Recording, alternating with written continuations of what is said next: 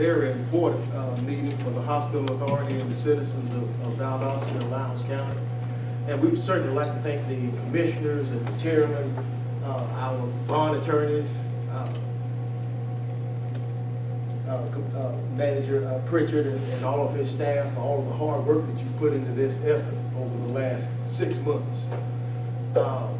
What it really means to the hospital is refinancing of $139 million of bond debt that we have, paying down about $55 million of debt, with a savings of almost $29 million and a realized savings of almost $5 million a year. So we really appreciate the efforts of the commission.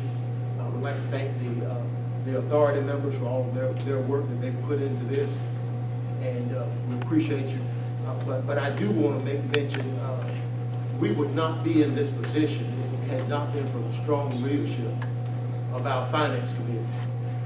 Mr. Langdale is chairman of our finance committee, and it was because of their saving strategies and investment strategies that we find ourselves in this position to pay down this $55 million of debt. So Mr. Langdale, to you and your committee, thank you for all your hard work, because we would not be here where we are today if it had not been for your leadership and for your committee. I'll take that. we try not to give him too many kudos because it goes to his head, but he has done a great job and certainly to be commended, so we certainly appreciate it. At this time, I'd like to turn the meeting over to council. Ms. Madison. Thank you, Chairman Allen. It's my pleasure. Jim Woodward is here. He is our bond counsel for the authority, and what we're entertaining today is a supplemental resolution of the authority to approve the refinancing of the bonds for the savings that you mentioned. So I'm going to turn it over to Jim, and then Gabe Egan is here as well from Raymond James, and so he'll be able to give us some specifics. Jim? Good. Jim Woodward again, Gretchen Woodward. I was the bond counsel for this transaction, and yesterday was a great day. And first of all, these are the ones you remember, and so I really appreciate the opportunity to be a part of this transaction, work with you guys. It's been a very smooth transaction for us, and I appreciate all the work of the team at the hospital and the county as well. They did a wonderful job, and it was a lot of work to get to this point, and preparing, offering documents and all the rest of the documents. And so without their help, we wouldn't have been able to get to the market on yesterday. And we nailed it just correctly. Today's like today. I also upset that I'm the lawyer, so I talk about the boring stuff. And so the good stuff and the exciting stuff is by Raymond James and Gabe and Bucky. And so I'm going to turn it over to Gabe to walk through the numbers and what happened yesterday, and we'll come back. I'll go through the resolution that'll be approved today based off of that information that Gabe talks about. I'll pass off to Gabe. Thank you, Jimmy. Thank you, Mr. Chairman, and members of the Hospital Authority and members of Lowndes County.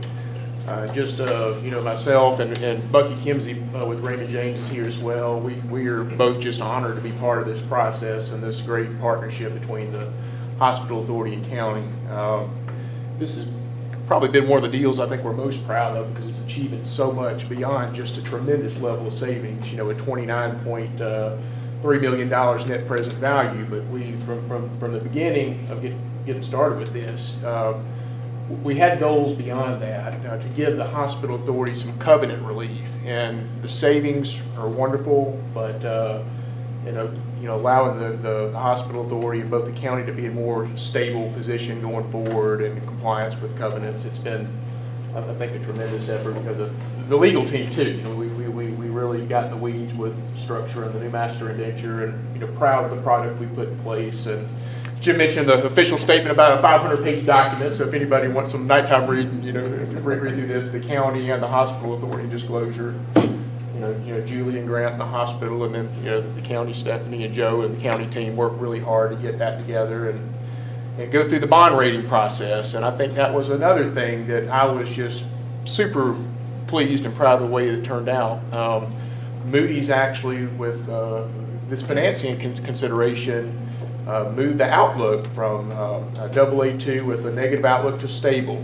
So that was a good indication of that they thought this was a good plan, and the right things were happening. And S&P also reaffirmed their AA- rating with a stable outlook. So all the work that went into this and the ratings got us in good position to go to market this week. And all the folks in the Raymond James team worked hard to pre-market your deal, and we just, honestly, a lot of this I think was luck. Grant and I have been talking a lot. I think we probably would have taken the just under 20 million if we had been able to just lock it in earlier, but we just really hit very close to the absolute bottom of the market here, and I can't think of a refunding that I've done with as much net present value savings.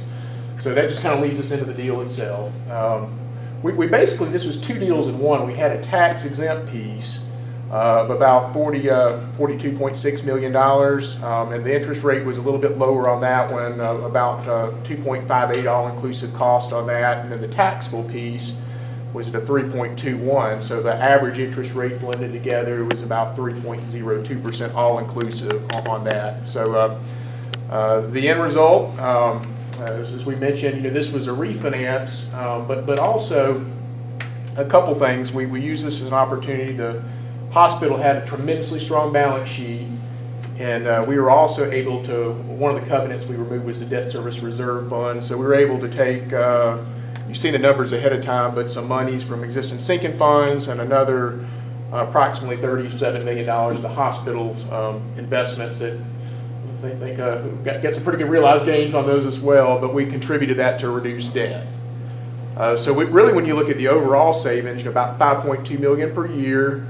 The total is actually $116 million, but that's a little bit, it's your own money that went towards that. But when you look at the net present value, factoring out what you contributed, we're at $29.312 million in true today's value savings, the cut dry numbers. So tremendous success on the pricing. It's always a balancing effort of the right level. We want the bonds to be sold at rates that you want the lowest rate possible, but we want to make sure that you have a good balance of business versus that. So we actually were oversubscribed on the tax exempt piece, the 42 million. I think we had roughly 240 million in orders, so we were able to do some pretty good price adjustments on that, about 7 basis points on the long bond to pass those savings along to you, because we thought there's some room to drop some investors off of that. We were the taxable piece, the 96 million roughly taxable bonds, we had a little bit of wood to chop. I think we underwrote about 13 million of those that we had unsold, but we're doing as an underwriter is making it a firm deal. So you approve the supplemental bond resolution and the bond purchase agreement. These numbers that we're telling you will be firm and final, and we'll work towards closing on I think it's Wednesday, August 28th. The bonds will have a 10-year par call, so if rates go down 10 years from now, you'll have the chance to refinance again. And it's really, I think, got the highlights here, but just a great financing to be a part of. And again, Bucky and I just are really appreciative to have a chance to work with you all here. Any questions? Okay. No questions for Gabe. What we're doing today is this is a supplemental certificate or bond resolution. And what this does, this supplements the resolution that was approved by the Hospital Authority Board on July 17th. And what that original meeting we had last month was to sit down and authorize our team to prepare all the documents and go out to the market, which is what we did today. And what this supplemental resolution does primarily is it locks in the rates. And so everything that Gabe just mentioned, going through the terms, the savings, the interest rates for these bonds, it attaches to you as an exhibit all those terms that you'll approve. And then once they're approved, again, they'll be locked in from this point going forward. So even though we're closing on the 28th of August, they're locked in until that date, and we're closing based on those. So there's no more, no more looking at T-bill rates or anything else for the next few weeks. And so, but also this resolution, again, it approves the terms. It also approves a certificate purchase agreement or bond purchase agreement. And basically, that's the agreement between the authority, the county, and Raymond James, where you agree to sell the bonds to the underwriter, Raymond James, at those rates. They agree to buy everything from you, and that's what Gabe was mentioning. So they have to buy all the bonds at those rates, and whether they can sell them or not, they're buying them at those rates. And so that's a hard sale on the 28th. And then they'll turn around and sell them out to the marketplace that they created yesterday. We also attached the certificate and indenture, which was also approved in form at the last meeting, but basically I attached the full form of that with all the terms in there that Gabe mentioned, so all the interest rates are built into that document. So I attach it again just because it has all the final numbers in there. It also attaches the final version of the intergovernmental contract between the authority and the county. Again, a form of that was approved at the last meeting. This is the final version of it with all the final terms built in. And again, that contract is what helps the authority get the rating that it had in the marketplace, and it's what we had structured identical to what we had for the previous bond deals. Nothing changes from previous deal or what we discussed at the last meeting or into today. It's the exact same contract. It's just a new version with new numbers in there at the lower amounts, based on these terms. And then also it approves a continuing disclosure agreement going forward for these bonds will be traded in the open market for the next several years, and that basically is an ongoing obligation to report certain information about the hospital. The county as well have one party to it, so future buyers of the bonds will know certain aspects. This is something that the hospital and the county are already doing, and so it's nothing new. This is something LCC requires going forward. But that's everything. And so on the hospital side, it will just be one resolution. The motion will be a motion to approve the supplemental certificate resolution as presented, and that covers everything else I discussed. Everything else is part of that resolution. That's the only motion that will be made today. So if you want to move forward, that's what we'll need to do. One additional thing I want to note when you're talking about the contract that I failed to mention, two important things. Just we discussed it earlier, but the final maturity is not being extended to get these savings. We're keeping it the same, and the county is not backing any additional new debt. The par amount of this new issue is the exact amount that's outstanding right now. So I just wanted to be clear on that. Okay. And this, since we do have two meetings going on, I suggest it works for both of you. We'll go ahead and have the hospital authority approve their resolution, and then I'll move over to the two county resolutions, and I'll discuss those separately. Grant, just to be clear now, after this resolution has been approved, we don't have to go back to Moody's or to S&P? That is correct. We will still disclose information, but with the county backing, we will not be subject to individual rating. Fine. Well, we just do a little bit more on that question too.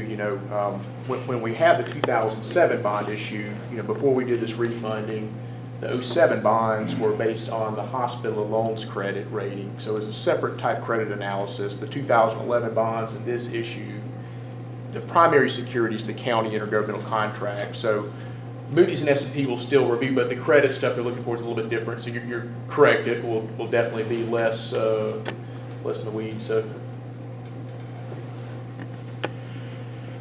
You've heard the recommendation for the bond resolution from council. Do we have a motion to approve? So moved.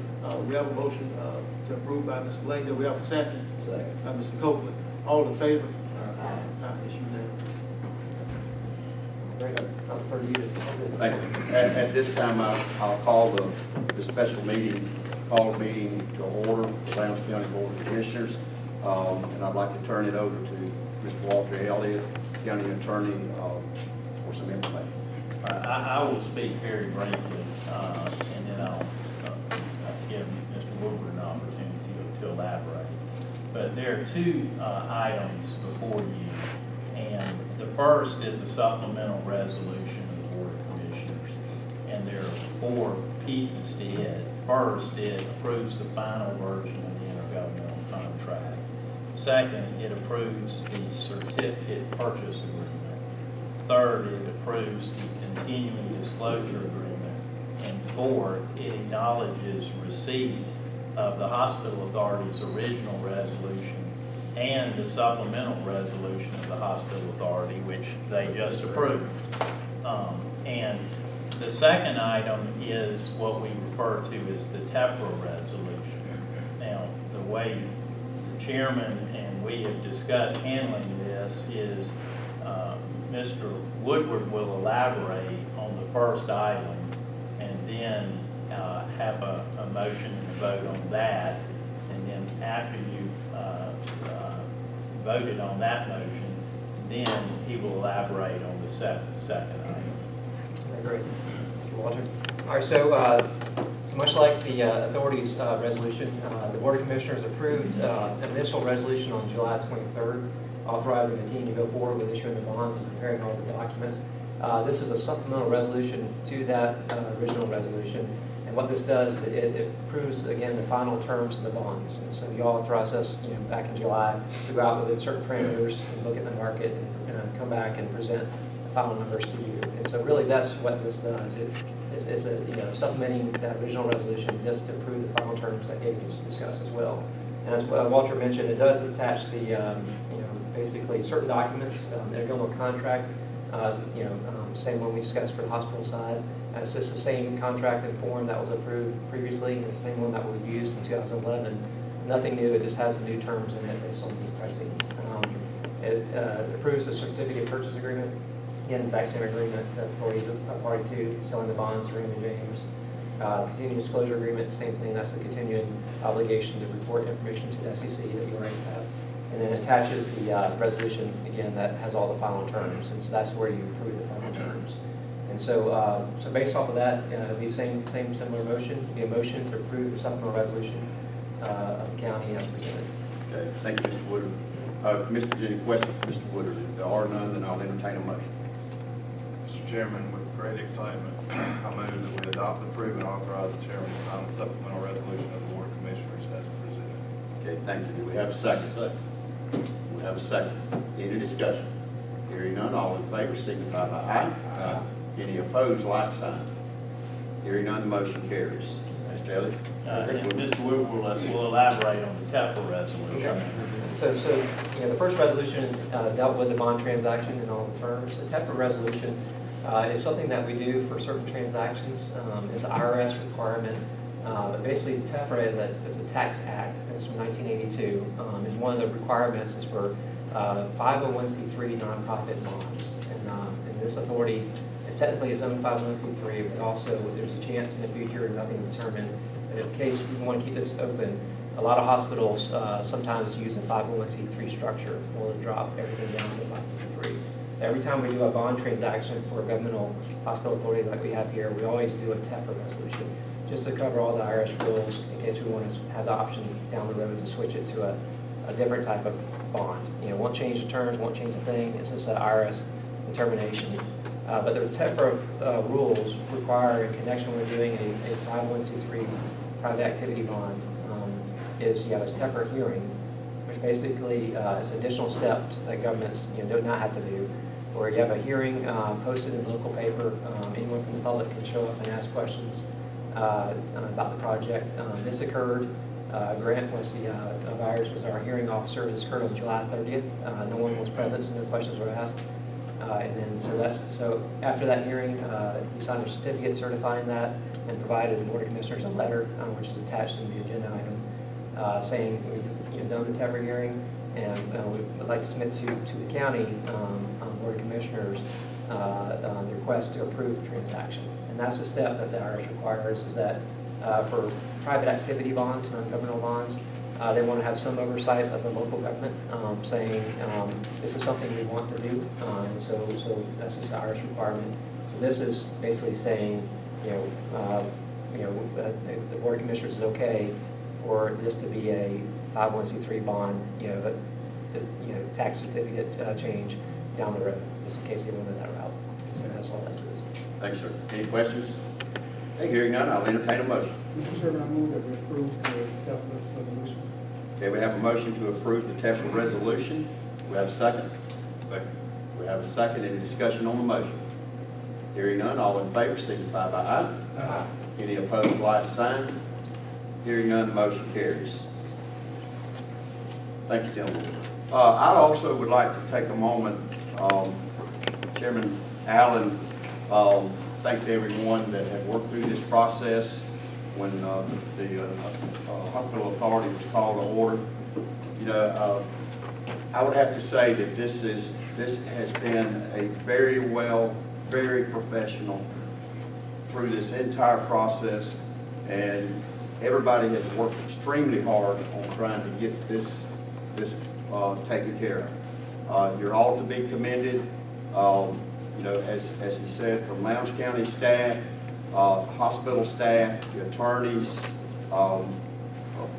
Gabe and Bucky, everybody that's been involved in this process has been extremely professional and very good. And, you know, from an elected official, a lot of times as we move through our day-to-day activity and things we try to do, we try to look for opportunities that are win-win opportunities. This is truly a win-win opportunity. It's a win for the Lowndes County Board of Commissioners, and it's a win for the Hospital Authority in South Georgia Medical Center. Again, I commend the Hospital Authority for your efforts in working in it, and Commissioners, I also commend you for your hard work and efforts in working together with the Hospital Authority to make this happen. It's just not every day that you're going to be able to save $29 million. So it's awesome. Right there. Okay, is there any other business? Entertain a motion to adjourn the commission. We have a motion to adjourn.